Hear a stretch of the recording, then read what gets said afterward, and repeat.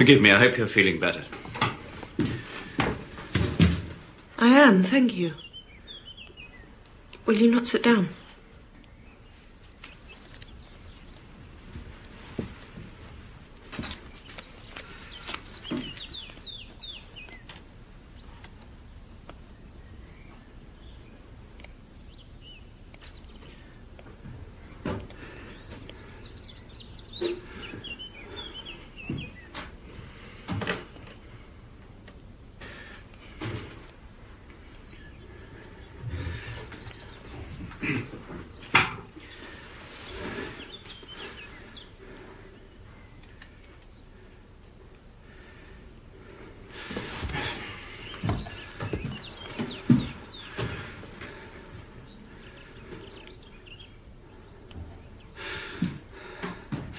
In vain I have struggled. It will not do.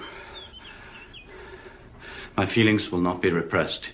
You must allow me to tell you how ardently I admire and love you. In declaring myself thus, I am fully aware that I will be going expressly against the wishes of my family, my friends, and I hardly need add my own better judgment. The relative situation of our families is such that any alliance between us must be regarded as a highly reprehensible connection. Indeed, as a rational man, I cannot but regard it as such myself, but it cannot be helped. Almost from the earliest moments of our acquaintance, I have come to feel for you a passionate admiration and regard, which, despite all my struggles, has overcome every rational objection, and I beg you most fervently to relieve my suffering and consent to be my wife. In such cases as these, I believe the established mode is to express a sense of obligation. But I cannot.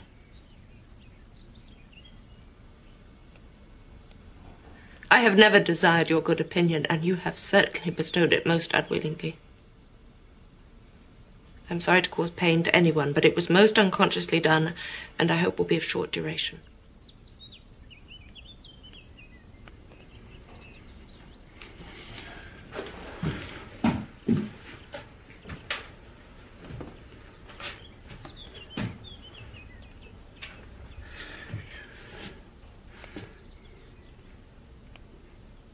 And this is all the reply I am to expect.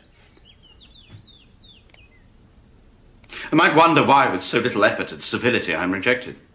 And I might wonder why, with so evident a desire to offend and insult me, you chose to tell me that you like me against your will, against your reason, and even against your character. Was this not some excuse for incivility if I was uncivil? I have every reason in the world to think ill of you. Do you think any consideration would tempt me to accept the man who's been the means of ruining the happiness of a most beloved sister? Can you deny that you have done it? I have no wish to deny it. I did everything in my power to separate my friend from your sister, and I rejoice in my success. Towards him, I have been kinder than towards myself. But it is not merely that on which my dislike of you is founded. Long before it had taken place, my dislike of you was decided when I heard Mr. Wickham's story of your dealings with him. How can you defend yourself on that subject? You take an eager interest in that gentleman's concerns. Who that knows what his misfortunes can be and can help feeling an interest in him? His misfortunes, yes, his misfortunes have been great indeed. And of your infliction. You have reduced him to his present state of poverty, and yet you can treat his misfortunes with contempt and ridicule.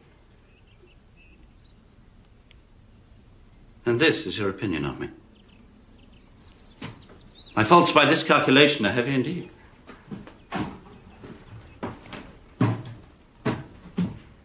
But perhaps these offences might have been overlooked, had not your pride been hurt by the honest confession of the scruples which had long prevented my forming any serious design on you. Had I concealed my struggles and flattered you. But disguise of every sort is my abhorrence. Nor am I ashamed of the feelings I related. They were natural and just. Could you expect me to rejoice in the inferiority of your connections? To congratulate myself on the hope of relations whose condition in life is so decidedly below my own? You're mistaken, Mr. Darcy. The mode of your declaration merely spared me any concern I might have felt in refusing you had you behaved in a more gentlemanlike manner. You could not have made me the offer of your hand in any possible way that would have tempted me to accept it. From the very beginning, your manners impressed me with the fullest belief of your arrogance, your conceit, and your selfish disdain for the feelings of others. I had not known you a month before I felt you were the last man in the world whom I could ever marry. You have said quite enough, madam. I perfectly comprehend your feelings. And now I've only to be ashamed of what my own have been. Please forgive me for having taken up your time and accept my best wishes for your health and happiness.